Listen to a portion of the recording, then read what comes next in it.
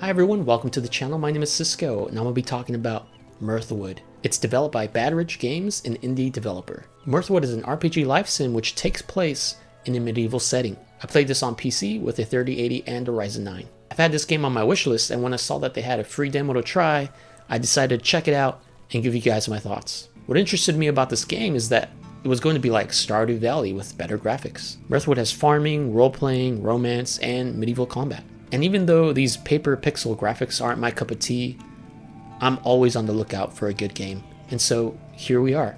You start off creating your character, and it does have a decent amount of options, but it's not enough to really make this an exciting and immersive RPG experience, but it's there. Especially when you're wearing a helmet and can't see your face anyway, it kind of just makes the creating process a bit pointless. The game uses a card system UI to display its different origins and classes for you to pick. This card system will also be used in conversations that you have with people in town and people that you meet. It's actually a nice change of pace and very fitting for the art style that this game is going for. Again, the graphics are like Paper Mario and somewhat pixel, but it's one of the nicer ones that I've played. The details around the world with fog, buildings, create a nice immersive vibe. I genuinely wouldn't mind exploring more of it. I didn't have any performance issues while I was playing in 4K Ultra. There were some character models where the animations weren't playing, so they would skid around the map and not really show the walking animation.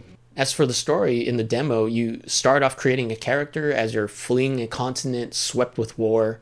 Your arrival in a new land provides a fresh start. You get on a horse which takes you to your new shack and sleeping bag on the ground, and you proceed to explore. This does have a narrator in cinematics, but most of the dialogue is read-only, especially if you're in town or you're just talking to people. It's all just read-only. And I've played good games like Trails of Cold Steel, so I'm open to it, but that's something to be aware of if you're considering getting the game. The romance is there, although I didn't really try it, but I did get hit on by a guy, so I was like, no thanks, I'm out. And I just went on to try out the other mechanics in the game. Overall, conversations, they're like The Sims. You'll talk to them and you'll see a plus sign and you'll see a minus sign if they don't like it. There'll be like a sad face if they didn't like what you said. And eventually it will say like, hey, this person's tired of talking and hates talking with people. Or it will say this person is literally just tired of talking to you. So I guess you go to sleep and try another day. But again, as you're like walking around, you don't understand what people are saying.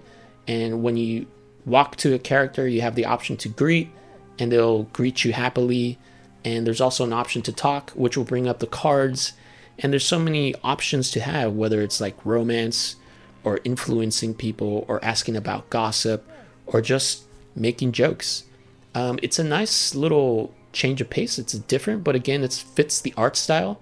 And I didn't try them all, but it's actually interesting. So I would actually like to spend more time in the game just to see if all those choices really make a difference. So to wrap it up, Mirthwood does offer a quaint escape into a medieval fantasy life sim that echoes the charm of games like Stardew Valley, but with a unique twist in its art style and gameplay mechanics. Overall, if you're looking for a game where you can escape into farming, role-playing, and a bit of medieval action without needing cutting-edge graphics or complex combat at an affordable price, it's worth keeping an eye on, especially if future updates expand on its promising features. So that's the video.